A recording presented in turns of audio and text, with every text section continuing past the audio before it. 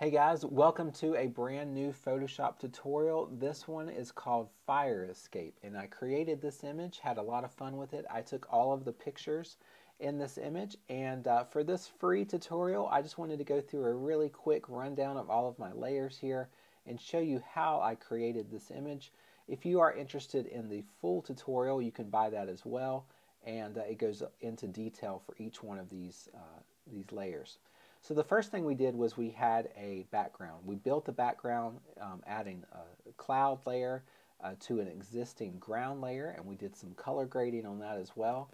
After we got the background situated, we added the Bible. And so I've got a picture of a Bible, and we cut out a doorway and we made the edges, and we also did some shadow work on the ground. And then after the Bible was added, then it's time for the model. The model was inserted in. We did a little bit of levels adjustment, added a shadow beneath the feet, and placed him in the right spot.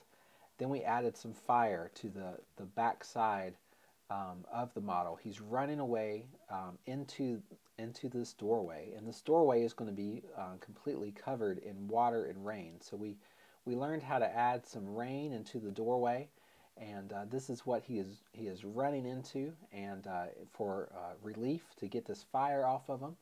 And then we added some extra details. So after we got to this point, we added some fire embers that are going all over the place and some smoke behind them. And then we added some debris that's also trailing behind them. But once we had this situation set up, we're ready to start adding some color grading. And so I'll go over the different color grades in the full tutorial, but pretty much what we did was we added blue to the rain area, and we added some orange over to the fire area.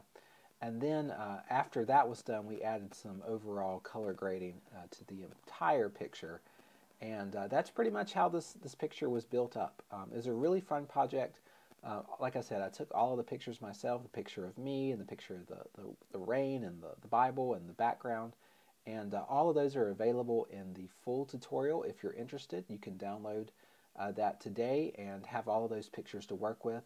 But like I said, really fun project. I hope you enjoy something from this tutorial. And thanks again for checking me out. And we got some more tutorials coming up in the near future. Thanks, guys.